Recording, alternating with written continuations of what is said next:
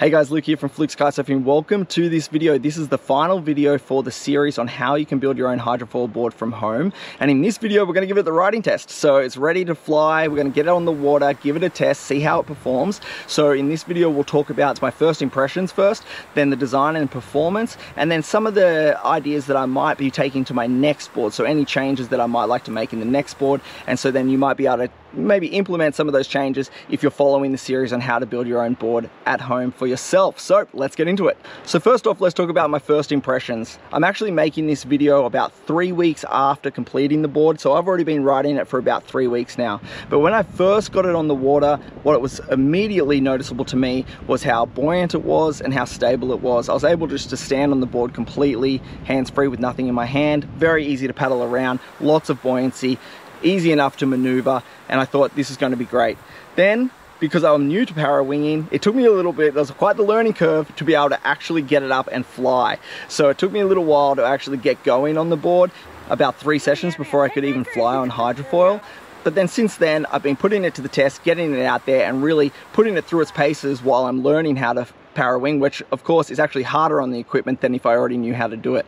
The overall size of the board was working fine, so the length and the width while it's narrower than a normal stand-up paddle board, I found still offered plenty of stability, because not only do we have all of that buoyancy, but we also have the mast and the foil underneath the water, which really helps with that side-to-side stability. The length was plenty of length as well, easier to get up on plane, and with the thickness, there was so much buoyancy, it was really easy to stay well above the water, so I had no problems with that. And then as time has gone on, and I've gotten a little bit better with the para wing, so I can focus less on the para wing and more on how the board is performing, I've sort of been able to stand on it more comfortably, carve around, cruise around. When I crash, it's easy to get back on, plenty of buoyancy, sit there, relaunch the para wing, take off again. Water launching has been well, the way it's been planing has been good, the water release seems fine. You know, everything about it feels like a comfortable size that's easy enough to ride, easy enough to learn on, durable enough, and so overall I'm really happy with the build. One of the things that really stood out to me was the track positioning worked really well. The board was very balanced. I was able to hold it by the front wing and the entire board was balanced really nicely. I found that the track positioning didn't play a huge role in moving my foil back and forth because it's a strapless board. Really anywhere in this area worked really well. The durability of the board has held up really well. I've really put it through its paces. I've been smacking it into the bottom. I've been smacking it into kelp at full speed, having like dead stop crashes. Absolutely no dramas with any of that. When I'm coming in, I'm holding the para wing because it's all rocky bottom here. You know, the board's hitting on the bottom, the nose is picking into rocks. I'm sort of laying it on its side, and so it's really held up. So as far as durability with the fiberglass layup, that's worked really well. And particularly the patch that we put on the tail and the nose has been really important, because that has been getting hammered by the rocks when I'm sort of entering and exiting the water. Let's talk about what I would improve for next time.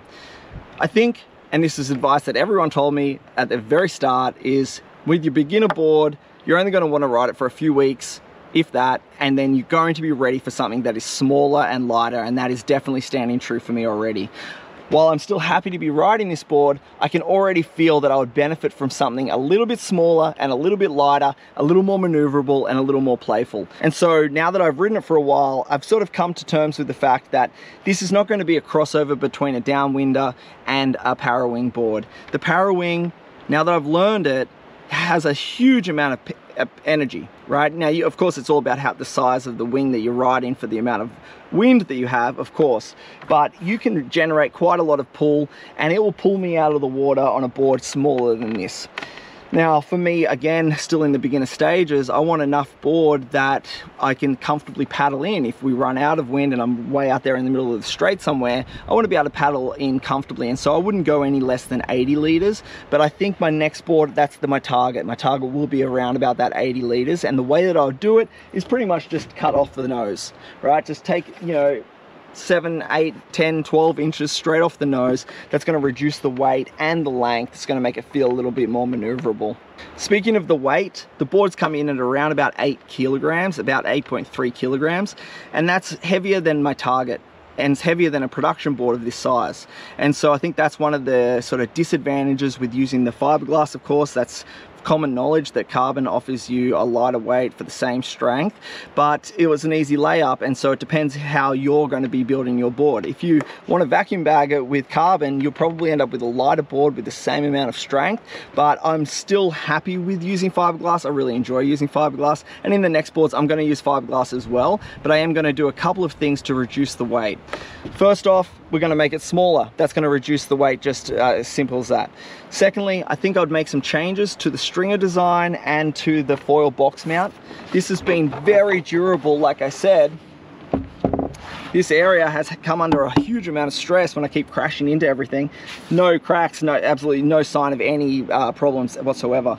But what I could do, I think, with my next board is just reduce the width of these oversized stringers. They don't need to be this. This is sort of, you know, for fun. So I'll probably bring them down to about 4 or 5 millimeters if you're going to be making a board following this video series. I'll probably machine them down. That's going to save about 500 grams just doing that alone. Then you could use a high density foam block instead of the wooden core block, or you could use a thinner block that you actually just route a track through, so it goes into the foam underneath that. I think that would also be sufficient. And if I was sort of constrained by the width of my foam, so I laid up the 2 pieces of foam, if you remember, to make this width for the stringers. However, it would make better sense if you have the option to cut the size of the foam that you want, which I could have, of course, cut these down, but anyway, you could bring the stringer in so it's in line with directly underneath the track. That makes a lot of sense.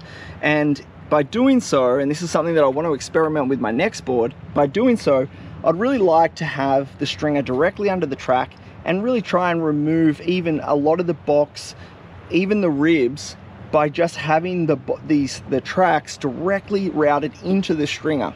Now, that would be a little bit experimental, but I think that would reduce a lot of weight in this area and still maintain a lot of strength and a lot of direct connection through the stringer up to the deck, creating a lot of stiffness as well. Even with those changes and the fact that I want to go to a smaller board now, I'm still really happy that I made this board, because I could actually just foil this board in surf. That's how stable it feels when I'm on it.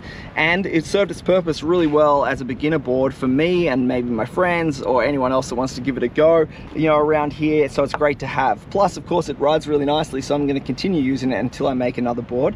But I just wanted to let you know, since if you're making your board, and maybe if you're already slightly more experienced, that if you're doing power winging or winging, you'd probably be able to research the size that would suit you best, but I would probably come down a little bit in size on this one, and I'll change those make those couple of changes just to reduce some of the weight as well. Other than that though, guys, I'm really stoked. It was a good project. The board works. I've been riding it. I've been having a good time. I've learned how to power wing on this board, and it was really a cost-effective way. It was a really cost-effective way to make a board. So that is it for this video series, and hopefully if you guys make your own, please let me know. I'm always stoked to hear how people's other builds are going, and if you make any changes and how you do that, put that in the comments as well, and let other people know that might be building their boards how you've done it, as that might be, you know, preferred methods. So like I said, that is it for the entire video series. Really long video series, so thanks for watching it all the way to the end. I know there's so much information in these videos, and so they're quite dry and long, but hopefully if you're new to this and you're looking for that real step-by-step guide, then it helps you. So that is it. Okay, so lots more videos coming. Got new kite surfing videos. I'm going to be building the next hydrofoil. I've just built a new strapless kiteboard, so lots more. So stay tuned for that, and I hope to see you in those coming videos. Thanks again, guys. Luke here. I'll see you in the next one.